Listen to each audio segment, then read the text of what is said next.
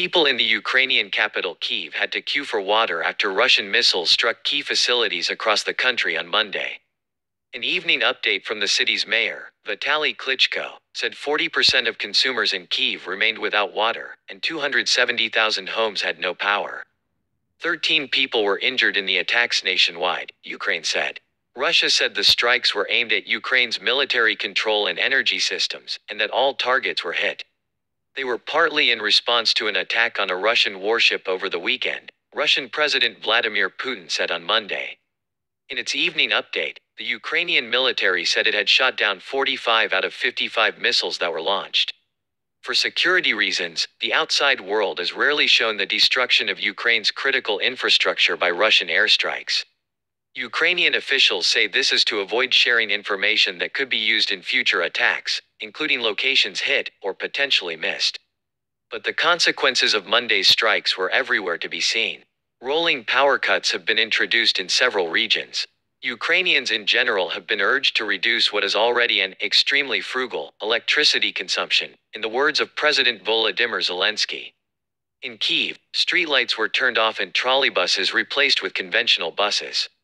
Long queues were seen across the city, as residents lined up to collect water from pumps after their own supplies were cut.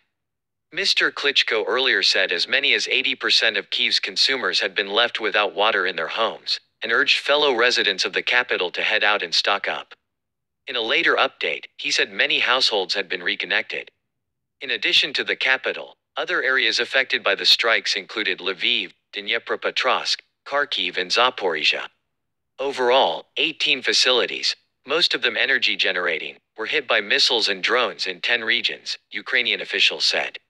One of the missiles intercepted by Ukraine's air defenses landed in a border town in Moldova, causing damage to houses but no casualties, according to authorities in the neighboring country. Moldova later said a Russian embassy employee in Chisinau had been told to leave its territory, without specifying who the individual was. Monday's strikes came after Russia blamed Ukraine for a drone strike on its Black Sea fleet in the annexed Crimean Peninsula over the weekend, a matter on which Kyiv has not commented. Answering reporters' questions on Monday evening, President Putin confirmed that the strikes were partly intended as a retaliation. He also said Russia had suspended, but not ended, its participation in a UN-brokered deal which allows safe passage to ships carrying grain from Ukrainian ports. Though Ukraine said earlier on Monday that ships were continuing to depart, despite Russia's withdrawal from the deal. The fresh wave of attacks was the latest example of what has become Russia's strategy in Ukraine. The targeting of the important infrastructure before winter, when temperatures can drop to -20 C. Ukraine says this is Russia's response to its military defeats, as the Ukrainian army takes back territory in a successful counteroffensive. The Ukrainian Defense Minister Alexei Reznikov has linked the Russian campaign to General Sergei Surovikin, who was appointed by President Putin as his new commander in Ukraine earlier this month. Who is Putin's hardline new commander in Ukraine? In a rare news conference last week, the minister said Russian forces had changed their tactics after the arrival of Gen Surovikin, whose nickname is General Armageddon, and started openly fighting with the civilian population, not with the armed forces of Ukraine.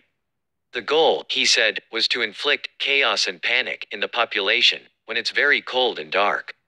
President Zelensky has described this tactic as terrorism. Many Ukrainians say they are not afraid, though many are angry that civilians have, again, become the target. Western leaders, including European Commission President Ursula von der Leyen, have recently pointed out that deliberate strikes on key civilian infrastructure would constitute war crimes under treaties that define the rules of war, known as the Geneva Conventions. Moscow, however, denies culpability for any war crimes. Instead of fighting on the battlefield, Russia fights civilians, Dmytro Kuleba, the Ukrainian foreign minister, said on Monday morning, echoing a view shared by many of his compatriots. Ukraine says it needs more air defense capabilities to defend its cities. Germany has already sent equipment, and the UK and the US have announced they will do so.